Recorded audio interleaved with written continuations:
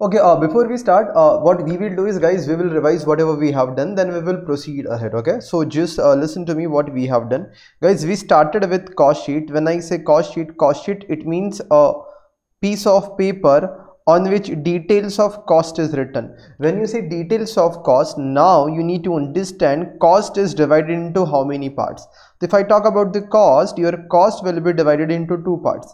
One will be direct cost, another will be indirect cost, and then one statement will be presented to show the bifurcation of the cost in more detail. So let us start with that. If I talk about the cost, sir, that cost is divided into two parts: direct cost, indirect cost. Acha, can someone please tell me indirect cost is also known as what? Indirect cost is also known as overheads. Exactly. So we know that indirect cost is also known as overheads. Okay. Now if I talk about the direct cost, there are three parts, like we can say direct material, direct labor, direct expenses.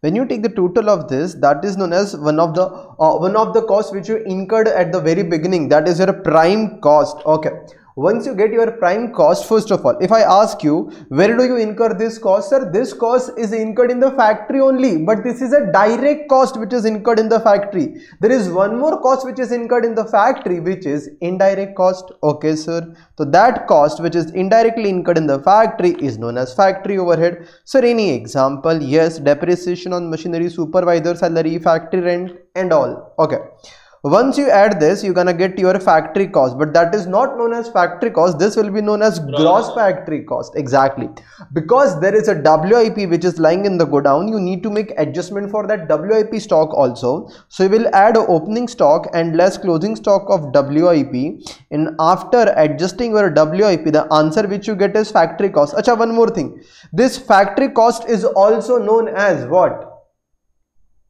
This factory cost is also known as work cost. Yeah, it is also known as works cost. Works cost is nothing but work happens in factory, that is production work. That's why it is also known as works cost, or you can also say that it is also known as factory cost of production, or we can simply say it is a works cost. Okay, that is a factory cost and works cost. Okay, after that I can say that once the factory cost is done, inside factory there are other costs also which are incurred. We have to show them separately, and there is one shortcut which is there with us, that is the QRAP minus scrap. Acha, you should be able to tell me, when I say Q, it means you should know what is Q. Q means quality control. Exactly. Now I will tell. R means research and development, A means administration, but only that administration which is connected with production activity. Then there is a primary packing. Primary packing, if it is a secondary packing, where will it come? In which overhead? Selling and distribution. Selling and distribution. If it is a secondary packing, it will form a part of selling and distribution overhead. Exactly. Okay, that is at the time of distribution we can say, or at the time of sales. It is a primary packing which is in factory. So I can say then less sale of scrap. Now there are two types of scraps. One which is generated when the raw material was in godown, and one which is generated when the raw material was there in the factory, when production activity was happening. This is one raw material scrap which is generated in store, and the another raw material, the scrap which is generated in factory, it is during production activity. Tell me, if I talk about this is scrap number 1, this is scrap number 2. Tell me, this scrap number 2 will be subtracted from where? From raw material consumed or from QRAP? QRAP. It is during production activity. So when I say it is during production activity, on this scrap we have incurred material, labor and overheads also. So it should be subtracted after adding all these expenses. Therefore it will be subtracted here. But if there is only raw material scrap which is generated in store or in godown, then it should be subtracted from raw material consumed. Okay, so you should be clear with this. Okay, now once I say this, once I say that you get your cost of production. Once you say this is your cost of production, now one thing you can do, once you get your cost of production, now there is one total column which we guys have. Now there is one more column which is CPU column. Now you need to tell me, when do you prepare CPU column? I need one data, then only I can prepare CPU column. Tell me. Exactly, I need simply units data, that is finished goods units. If that data is there, that is then only I can divide by units. So I need units data. Acha, if units data is given in the question, sir, then what to do? Opening, plus production, then you will sell, that is quantity sold, and remaining will be closing stock of finished goods. ठीक है. When you are adding all the expenses which are incurred during the year, all the expenses are incurred during the year for the purpose of production. So therefore it is known as cost of production, whatever answer you get. Then in that, if you add opening stock of finished good, if you subtract closing stock of finished goods, you gonna get cost of goods sold. So in this case, I can say that add opening stock of finished goods less closing stock of finished goods, you are going to get quantity, that is cost of goods sold. Now the question arises, till cost of production, if you want to calculate the CPU, what will be your formula? Sir, this divided by this, then you will get CPU up to cost of production.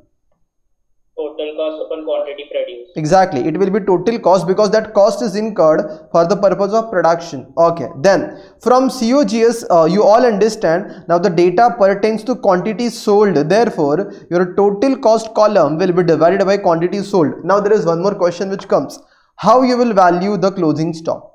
So that closing stock will be valued like this, that whatever is your CPU over here, like let us say the CPU is 2 rupees.